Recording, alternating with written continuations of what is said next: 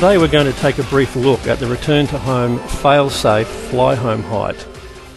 When you turn the DJI remote off or it loses range, the Phantom goes into a clever fail-safe mode and flies back to your home point via GPS. It's a pretty clever function.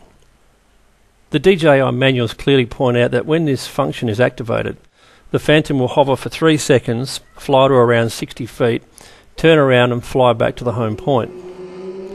And this is great, providing there are no trees or buildings above 60 feet along the way. In our experience, one of the things DJI don't seem to mention is that if the Phantom is actually flying higher than 60 feet, say at 300 feet at the time, then that's the height she'll fly home at. And in my mind, this is a fantastic feature and one that we use all the time for a bunch of reasons.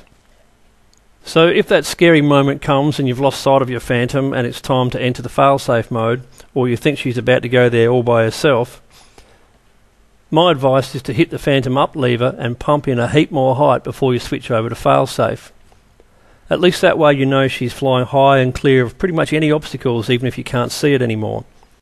This is a great little trick we use all the time when we're in areas like a forest or something with large obstacles, and we want the Phantom to be able to fly home and land herself in a clearing when we've lost sight of her. Then of course when the Phantom finally appears back overhead, you can take control again by using the attitude position on the Phantom remote. The response is the same for both the Phantom and the Phantom 2 in our tests. Another thing to bear in mind with the height settings is that when you fire up the Phantom and she sets her home position, it will also record altitude. So if you set your home position on top of a high-rise building or a mountain, she'll fly home 60 feet above that point all the way.